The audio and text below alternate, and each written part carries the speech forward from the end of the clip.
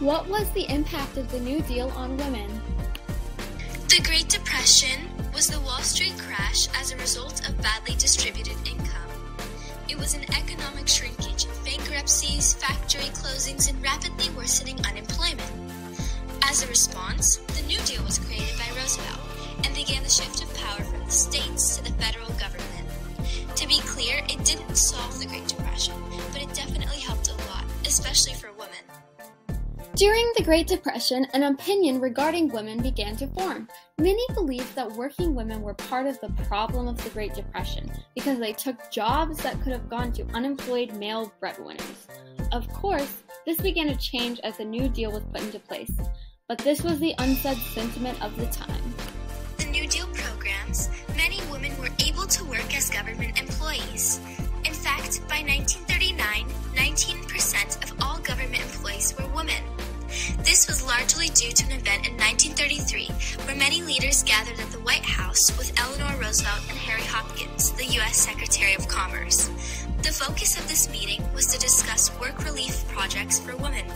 Hopkins quoted, "I am committed to a belief, a conviction on my part, that it is possible to put 300,000 to 400,000 women to work on good projects and do it very quickly." This meeting led to a great number of employment opportunities for jobless women over the next 10 years. Many New Deal programs helped women, but the one that provided the most job opportunities was the WPA, or the Works Progress Administration. In September 1938, they employed about 400,000. Women did a variety of jobs through the WPA, with the most common job being that they were responsible for the school lunch program. They made and served over 1.2 billion nutritious meals.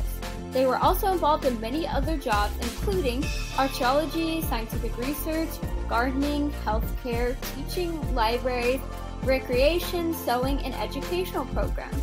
The New Deal programs needed experienced relief workers, and most of the social workers were women.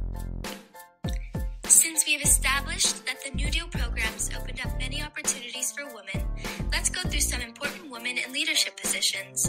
Of course, we have to start with none other than Eleanor Roosevelt.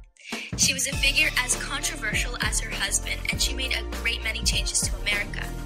Since Roosevelt himself was disabled, Eleanor acted as his eyes and ears as she traveled around America on extensive tours and reported on the conditions, programs, and public opinion. She was a great public speaker, and she advocated for the rights of child welfare, housing reform, and equal rights for women and racial minorities. Now we have Frances Perkins, the U.S. Secretary of Labor and the first woman to be appointed to a cabinet-level position. This was a big achievement considering the country's dire economic crisis. Throughout her time in office, Perkins created a long list of labor reforms. However, she did face much opposition from the press, who wanted to invade personal details, as Perkins was known as the most boring political interviewee. Many people also created the public motto that Secretary of Labor is a man's job. Now, Molly Dewson. Molly Dewson was a high-ranking member of the Democratic Party during the time. She was quoted to be America's first female political boss.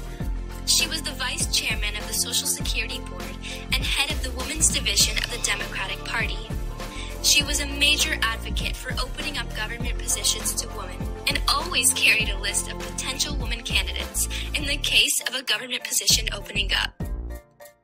The appointment of over 100 women during the early New Deal years, ranging from 3 women who marked airstrips for the Aeronautics Board up to a Secretary of Labor, were because of Molly and Eleanor. She quoted, "At last, women had their foot inside the door.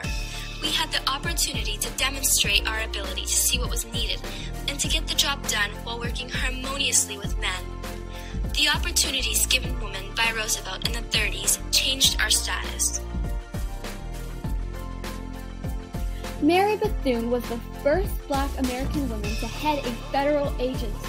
She was the director of the National Youth Administration's Division of Negro Affairs, as well as being one of the president's foremost African American advisors. She assembled a Black cabinet to advise on issues concerning African Americans. She had been born to former slaves on cotton farms in South Carolina, so it was amazing how she became one of the most influential people of the time. Women took important posts or were given leadership roles in promoting national recovery, administrating relief programs, managing day-to-day operations of the government, and addressing the interests and needs of women. 22 women were given senior administrative positions, and Roosevelt treated them as he would any male colleague. He didn't shortchange their contributions and didn't spare them the competition of ideas that sometimes characterized top-level debates. All in all, women of the time were given a strong voice. Women faced many challenges during the Great Depression, even with the New Deal programs. They were paid less in many new industry wage codes. In many cases, they were deemed ineligible for benefits like Social Security. Also, with Roosevelt's continuation of Section 213 in the Economy Act, married people could not be employed at the same time, so the majority of people who resigned or were fired in these cases were women. This was strongly protested against by Eleanor Roosevelt. So, the Civilian Conservation Corps paid urban men to do conservation work while living in government-established camps. They excluded women, but after insistent pressure from Eleanor Roosevelt, they opened up. However, women lucky enough to enroll in the camps received an allowance rather than a wage. Also, they could only stay 1 month and receive training in hygiene and housekeeping.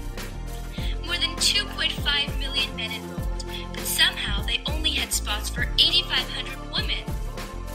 Administrator Hilda Smith noted, as is so often the case, the boys get the breaks, the girls are neglected. Although the New Deal opened up many opportunities for women to work in government positions, it also contributed to the mindset of the nuclear family. Thanks for watching!